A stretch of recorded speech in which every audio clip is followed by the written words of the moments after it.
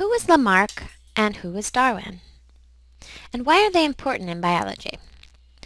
Well, every great theory had its predecessor, and Darwin's great theories of natural selection had its predecessor, Lamarck, and many others.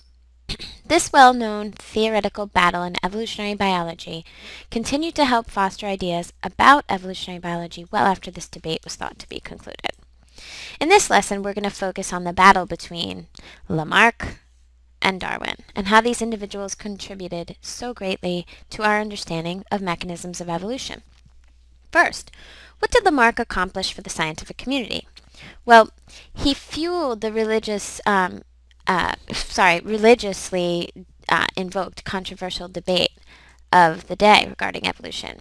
Believers of religion of Lamarck's time shunned anyone who believed that organisms were anything but a product of miraculous interventions and a reflection of God's design. Neither Lamarck nor Darwin tried to disprove God, however. Rather, they tried to propose naturalist theories, that would expand people's minds about the awesome nature of God's work. Religious believers at the time, however, didn't really quite buy it. So off Lamarck went, trying to explain the convincing similarities that organisms displayed. And he tried to explain how organisms were not fixed, how much they changed gradually over time. First, he explained that changes over time occurred due to something called use and disuse. Use and disuse was basically a theory that the more an organism or limb was needed due to changing environmental pressures, the more that it would increase in number. So let's put environment here. This is important later. He also stated that organisms were driven to become more and more complex, that new life forms could be created, such as microorganisms, from simpler ones. And he theorized that ultimately this would happen throughout time, that everything would be driven by greater complexity. He made no mention of extinction, rather that organs that the organism stopped using would shrink due to its disuse. So if a monkey no longer used its tail, then it would start to fade in the population.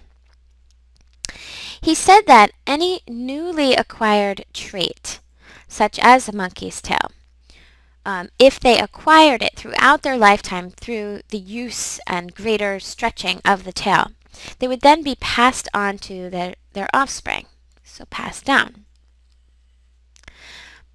And he said that there were innate differences in our natural environments that influence change, such as these giraffes here. Some trees would be located higher up, and some trees used to be located lower down.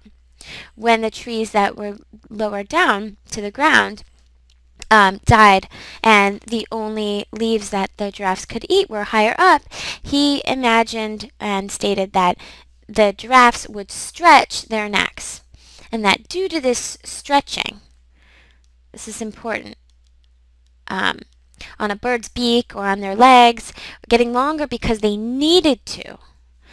So stretching out of need. That was his theory, that they did this because they needed to escape from predators or to get food. So when you think of stretching or need for a trait, think of Lamarck. Darwin, on the other hand, recognized certain aspects of Lamarck's theories as significant in that he was proposing some really controversial ideas of the time. But there were many differences between what Darwin and Lamarck outlined in their theories.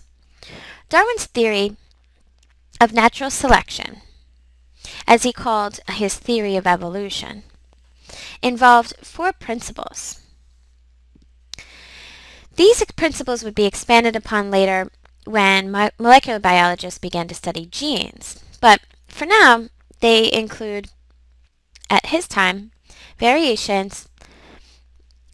He definitely included some mindful thoughts about extinction, but his theory really included variations, heritability or inheritance, selective pressure, and many, many generations. I'll add that here. Okay, so what was he really trying to say about evolution? Darwin started with the idea, and we will expand upon these four principles in another video, but he basically stated that there were inherent variations in populations. Let's take the finches that he saw on the islands of the Galapagos off of Ecuador.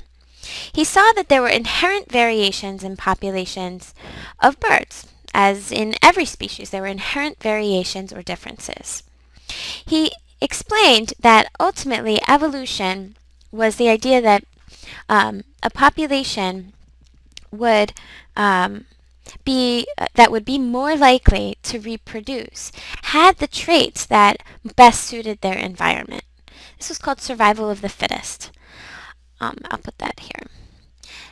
So survival of the fittest basically stated that organisms that were best suited to their environment, thus that just happened to have the traits that suited their environment, would pass on those traits to the next generation. And over many, many, many generations, you would either A, create a new species, or B, that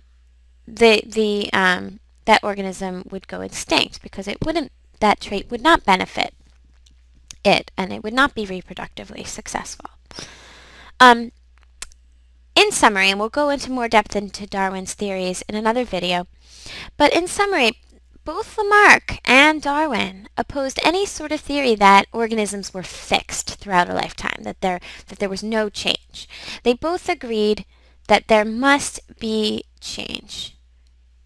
But they contended as far as how organisms changed over time. So before scientists really were able to study genes, you could say that both Lamarck and Darwin made some very considerable strides in evolutionary theory. At the very least, they made it their life's work to study and attempt to convince others about the fact of evolution. But at the time, the more convincing theory definitely tends to be Darwin. However, religious believers back then had a very difficult time with this.